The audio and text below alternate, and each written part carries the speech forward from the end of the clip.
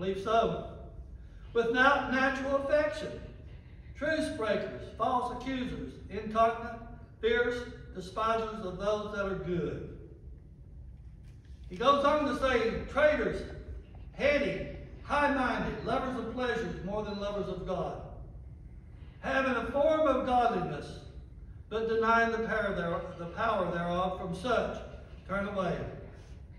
For of this sort are they which creep into houses and lead in captivity silly women, laden with sins, led away with divers lusts, ever learning and never being able to come to the knowledge of truth.